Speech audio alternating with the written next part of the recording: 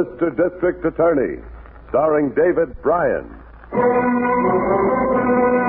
Mr. District Attorney, champion of the people, defender of truth, guardian of our fundamental rights to life, liberty, and the pursuit of happiness.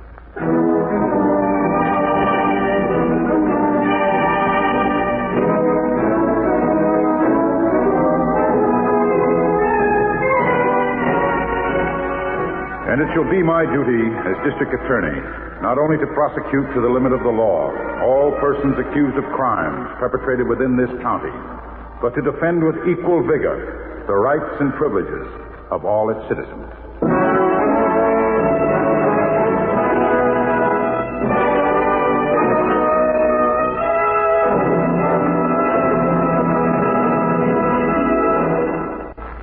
This is David Bryan. In a moment, we'll bring you another case from the files of Mr. District Attorney. But first, a word from our sponsor.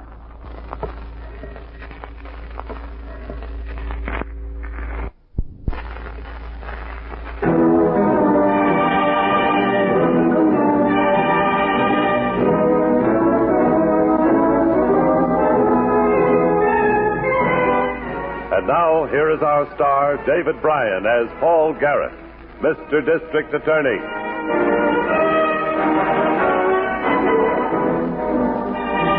The district attorney knows that crime does not always end when the criminal is put behind bars. Some men reform, but others begin immediately to plot their next crime. This case started in the state penitentiary just after the weekly visiting hour.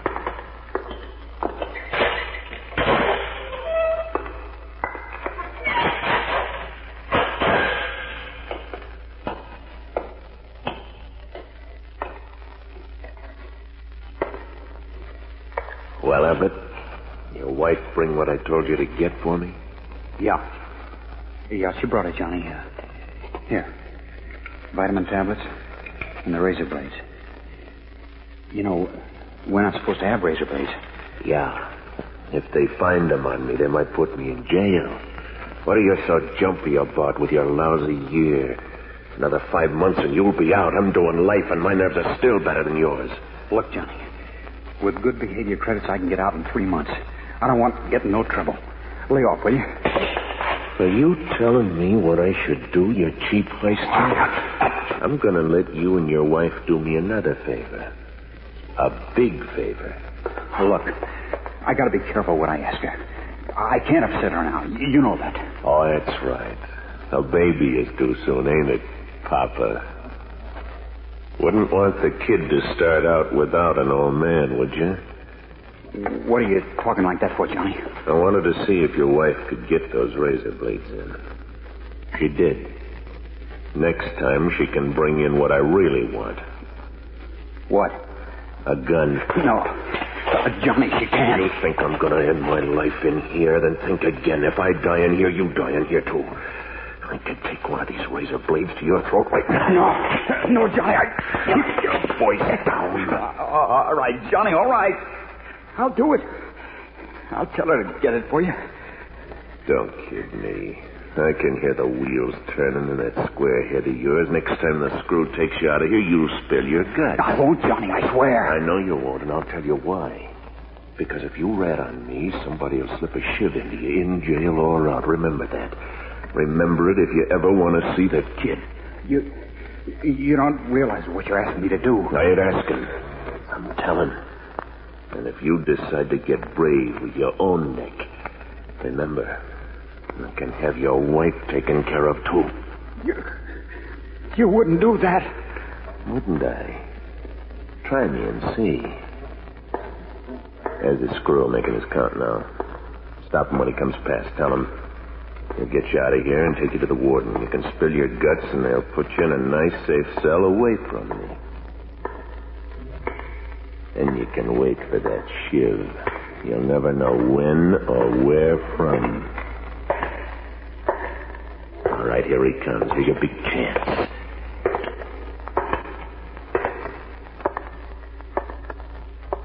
That's a bright boy, Abbott. Now you're using your head.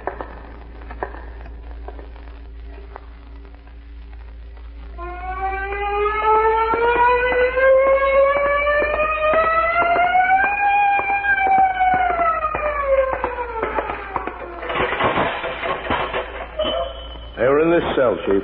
Oh, that's easy to see, Harrington. The tongue of the lock has been cut by a hacksaw blade. Yeah. They must have waited in the passage until the jailer turned the corner here, then shot him through the stomach and took the keys. Any idea where they got the gun? I guess Abbott's wife must have brought it in during a visit. Well, how did she get a gun through the visiting screen? They didn't use the regular visiting room. Warden let them meet in the privilege room. Why?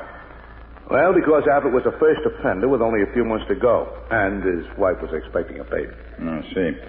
You put out a pickup for him? Mm-hmm. We've already got her. Where? Guard's office at the end of the tier. Want to see it? Yes. Abbott chewed off a big piece when they gunned the jailer. From a larceny rap to jailbreak and murder. I don't know, Harrington.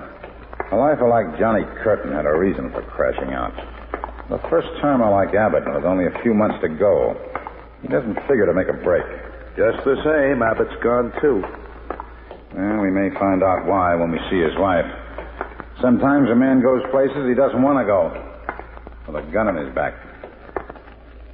She's in here.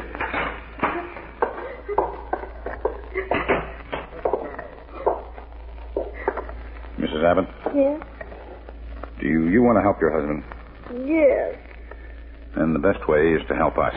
He can't get away, and the quicker we get to him, the better it will be for all concerned. Did you supply him with a gun? It wasn't for him. It was for that other man they put him in the cell with. Johnny Curtin. Why did my husband go with him? I'm afraid this isn't going to be any comfort to you, Mrs. Abbott. But I don't think your husband went willingly. I'm afraid he went at the point of that gun you brought in. I'm beginning to agree with that idea, Chief. You brought other things for Johnny Curtin. What sort of things? Vitamin pills mostly. Every week. Vitamin pills. Curtin was some kind of a health bug, Chief. He was always after the prison doctor for vitamin shots. Even wrote a letter to the governor demanding the state keep him supplied. I see. Excuse us for a moment, Mrs. Abbott. I'd like to have a word with you outside, Harrington. You assign anybody to watch your home in case Abbott and Curtin show up there? Yeah. Moran and Phelps have it covered. Good. When we get to our car, we can put out a radio call to all units. I want a careful check on every robbery report involving a food store and an itemized account of everything taken. Why an itemized account? They'll probably take anything they can lay their hands on. Maybe, but Johnny Curtin may make a special effort to get his hands on some vitamin pills. Hey, that's right. What about Mrs. Abbott? Just leave her here? Oh, for now. There's nothing else we can do. Now, let's get to the car.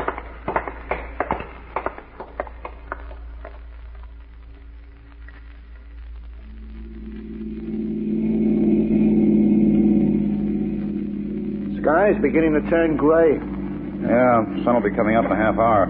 I can't figure why you want to concentrate on these back roads, Chief. We haven't spotted a living soul in an hour. No, not even a state police car. Well, they're concentrating on main highways leading toward the border. Yes, and these farm roads occasionally intersect the main highways, Harrington. Johnny Curtin's no fool. He's not going to strike for a main highway while he's on foot and wearing prison clothes. And another farm gate up ahead. Want to stop? Yes. I'm surprised we haven't got the farmers after us, the way we've been routing them out of bed.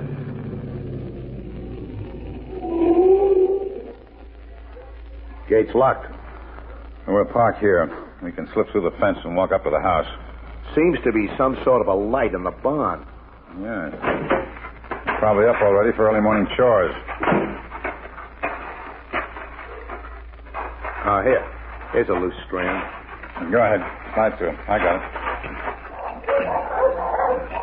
Dogs. Oh, they sound like they're tied to that tree in front of the house. No, they won't bother us. Good. I don't like being down, Chief. Now, that sounded like a shotgun. It was. I heard the pellets whiz right over our heads. Come from the loft of the barn. If I can get a beat on it. Just lay flat out there and you won't get hurt. You'll be the one to get hurt if you fire once more. You just lay there till daylight or the next one won't be over your head. Police can take care of you as soon as I can get you to them. What kind of a line are you... Just a minute, Harrington. He sounds like a farmer. Cutting loose with a shotgun? Curtin doesn't have a shotgun. He has a revolver. Are you the owner of this place? You'll find out who I am as soon as I can see who you are. I'm the district attorney of this county. My car's down by your gate. I have an assistant with me. We're after 2 men who escaped from the state penitentiary a few hours ago. Can you see us now? Yeah, I see you. Walk toward the barn. I'll come down from the loft. Come on, Harry. This lad is going to get a piece of my mind, opening up like that with a shotgun. Well, let's find out why he did it in the first place. Yeah, there he is now, coming out of the barn. I wouldn't have fired if I'd known who you was. You sure didn't waste any time trying to find out, did Now, you? look, mister, I don't like being shot at any better than you do. And I was shot at not 20 minutes ago by a couple of prowlers. That's what I was expecting, Harrington. Did you see what the men looked like? Just their shadows. The dogs woke me up. Knew something was wrong as soon as I come out of the house. Jeans and shirts missing from the back clothesline. Then I spotted them over toward the hen house and heard a couple of my hens a-fluttering. Called to them, and one of them fired a shot at me, so I ducked into the barn. They got the clothes to take a chance on the highway now. Oh. What's the nearest main road? Road your car's on cuts into State 12 about half a mile ahead. We'd better get to that highway fast, Harrington. They've got closed now. They'll try for a car. Hitchhike? Yes. A hitchhike with a gun. And heaven help any motorist foolish enough to stop for them. Come on.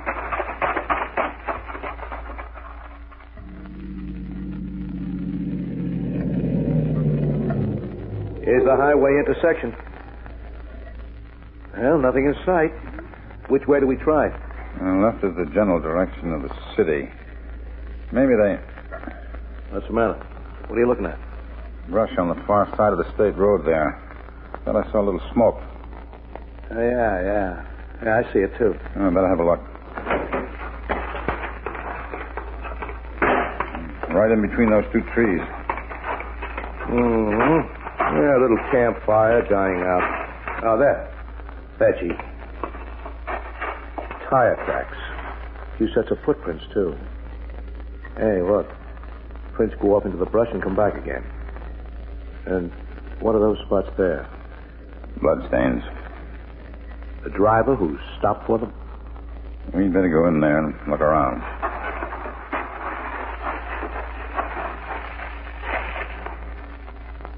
Yeah. There he is, Chief. It must have been them, all right. No doubt about that, Harrington. Look at the way he was killed. Johnny Curtin's trademark. Shot through the stomach.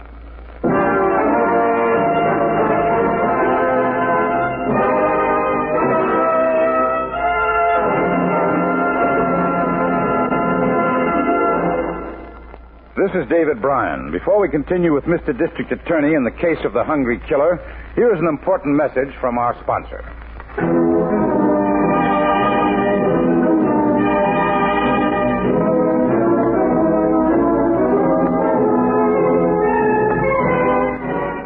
And now back to David Bryan, starring as Paul Garrett, Mr. District Attorney.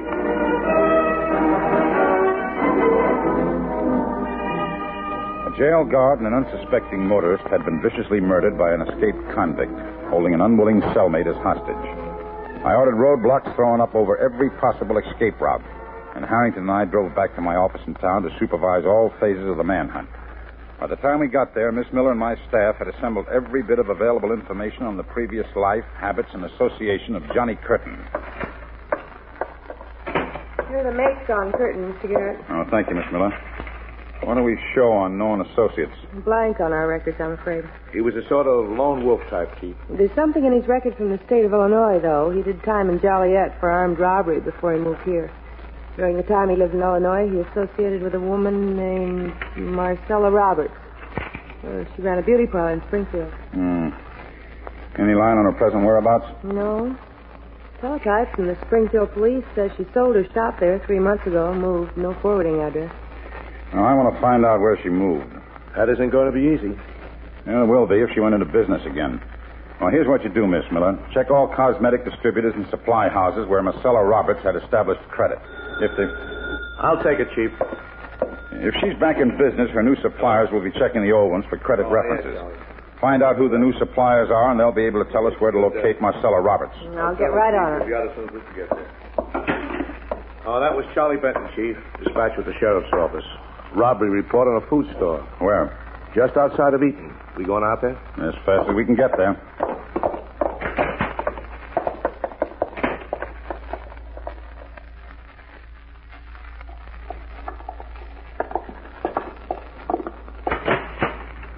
Like I told a fellow from the sheriff's office, I was asleep in this room here, right back of the store, when I heard this noise I told you about. It was still dark just before daybreak.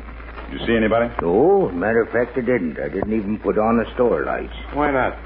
Of course, when I opened the door to the store here, the dang cat popped into my room and started purring and rubbing against my leg, so I just figured she'd knocked something over, so I went back to bed. No, the place had been robbed till I got up at 8 o'clock and found the front door had been pried open. Must have slept through that, though. I sleep sound. I guess I woke up when they knocked that stack of canned goods over. What stack? Fruit juice, sir. I got it all stacked again. Third time I've been robbed in 2 years. Why do people want to pick on a small store like this? Think they'd drive into Easton, knock over a supermarket or something. You've been robbed before, huh? Yeah, like I said, 3 times. Yeah, it might not have been the boys we were after, Chief. No. Better get a fingerprint crew out, though. Make sure. I'll get them on the car radio.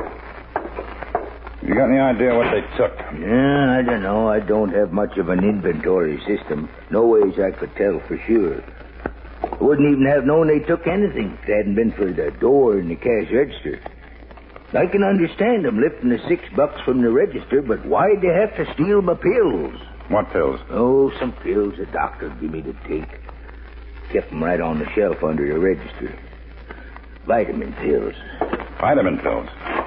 Why didn't you mention that to the sheriff's deputy? Because I only found out they were missing when I went to take one just before you drove up. Well, why? What's so important about the pills? Just a very slight thing. Something that spells the difference between an ordinary burglar and a vicious murderer. You'll hear from us.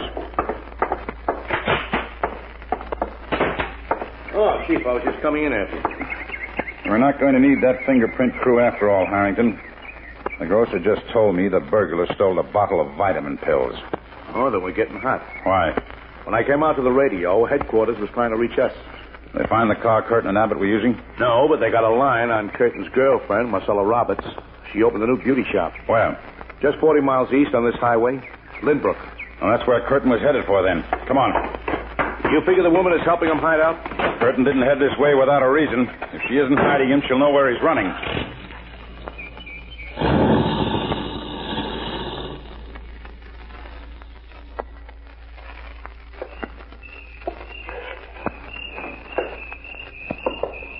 Chief, I don't like it. Well, be patient, Harrington. For how long? First, the beauty parlor is closed. Now we wait all day and she doesn't come home. The sign said the beauty parlor is closed every Monday. That's not uncommon. Why isn't she here then? For all we know, she's taken Curtin someplace where we'll never be able to find her. In which case, we have no choice but to wait and hope we can find a way to make her tell us where that place is. Yeah, I guess you're right. But it's getting dark and all we have... Hey. Here comes a car. Stay in the shadows on the side of the porch here.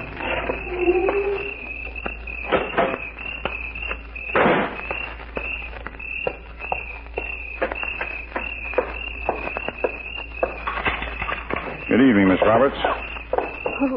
Who are you?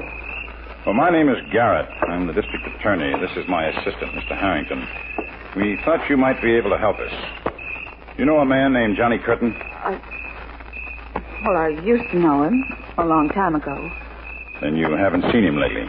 Well, how could I? I heard he was in jail. Your newsboy must have neglected you this morning. He's out. We're looking for him. Well, I haven't seen him. Good. Then you shouldn't mind if we take a look through your apartment. If you've got any objections, miss, the chief can wait here with you while I go for a warrant. I only hesitated because the place is a mess inside. Well, don't worry. We won't tell the neighbors.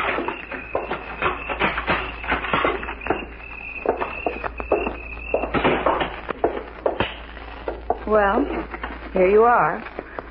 Couldn't hide a mouse in here. Check the closets in the bathroom, Harrington. I'll have a look at the kitchen. Okay, Chief.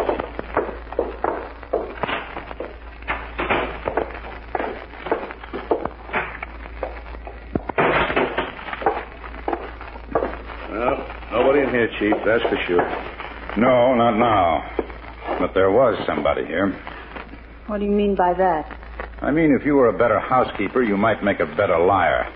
Take a look in the kitchen, Harrington. I don't see nothing. Try looking at the shelves. They're rather dusty. Except for the clean rings left by a bunch of canned goods. And the cans were removed.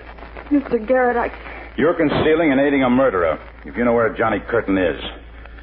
Miss Roberts, you can serve a lot of time for that. Now, where is he? Well, I drove him and another fellow upstate.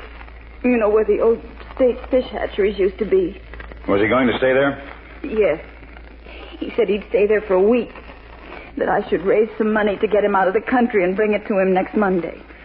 Drive us to the spot where you left him. And don't bother about raising the money. He isn't going to be needing it.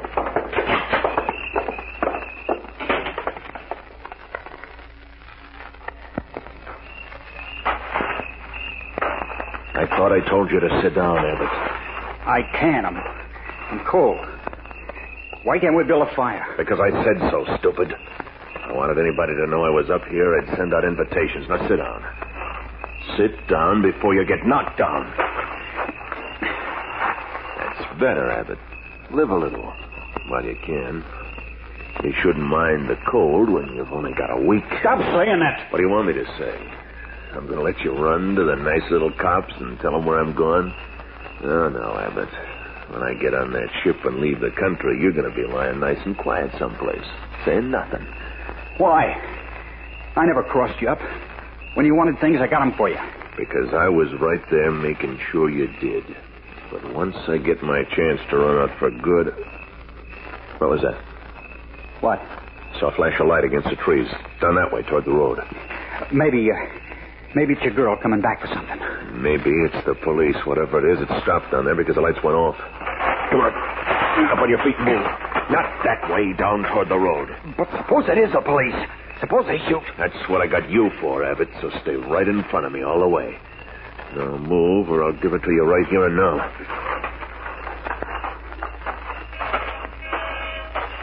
It must be your girl. She's blowing the horn. Cops wouldn't do that. All right. Just shut up and keep moving. I'm glad it's not the cops, Johnny. Honest, I am. Yeah, but you're dumber than I thought. Maybe she got her hands on the dough I need already. Ever think of that? Because if she did, you just lost a week. You gotta give me a break, Johnny. You gotta give me a chance. All right, if she's got the money, I'll give you a chance. I'll count up to 5 while you run before I... All right, Curtin. You can stop right there, both of you. It is the cops. No use looking around, Curtin. You'd never make it back into the trees. Don't shoot, please. I didn't want to be with him. You hear that? He's telling the truth. Little Abbott doesn't want to die. But he's going to die if you make one move to get me. Ain't that right, Abbott? Talk up. Johnny, my arm. You'd better let him go and put up your hands, Curtin. Why don't you shoot? Come on.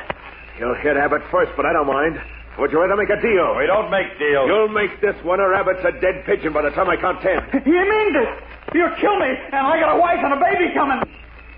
What's your deal? Just turn around and walk away from your car. And keep on walking until I get it started and get out of here with my friend. It's all right, Harrington. We have no choice. That's nice. Just keep moving. All right, Abbott. Now we can go. No. Move, you crazy punk. Why? So you can kill me someplace else? No. If you're going to kill me anyhow, so do it now. I ain't going to let you hide behind me anymore. Kill me now and let them kill you. Who are you? Kill me now! Move in, Harrington, quickly. Let go of me, you're crazy. I'll put a bullet through you, I swear. Go on, go on! My hand. Watch the gun, Chief. Drop it. Grab him. All right, Abbott. Stop. That's my hand. He bit right through to the bone. I would kill you. I wouldn't kill you, then leave me alone with you. It's all right, Abbott. Calm down. State'll take care of him. Now march, both of you, down to the car.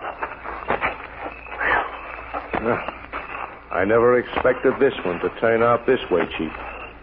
And neither did I, Harrington. But a man can only be driven so far. And Curtin drove Abbott to the breaking point. Sometimes in that small second before dying, a man suddenly stops being a coward. Abbott stopped just in time.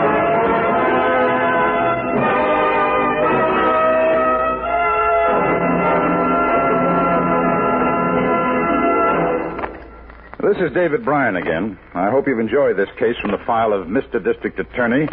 I'll be back in just a moment after this message from our sponsor.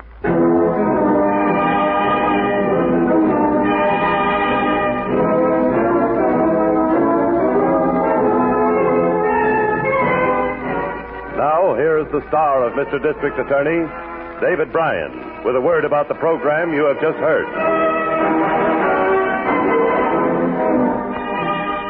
Johnny Curtin, already sentenced to life imprisonment, was tried and convicted on 2 counts of murder in the first degree.